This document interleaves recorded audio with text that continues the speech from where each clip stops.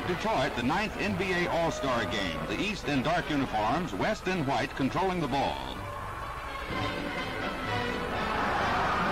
Minneapolis rookie Elgin Baylor shows the play that entitled him to share the Outstanding Player Award for this game. The favorite East fights back. Watch Boston's Bob Cousy. A leg injury made his presence doubtful, but he's in great form. Cousy's shot hits the rim, but Bill Russell, another Celtic, taps it in. A little later, Cousy steals the ball from Slater Martin of St. Louis, and he's off once more.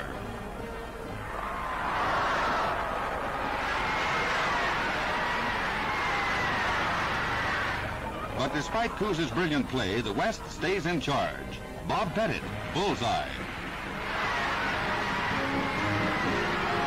Again the West. Gene Shue of Detroit connects. And the West chokes off a last rally with Pettit's long pass to Jack Twyman for an easy layup.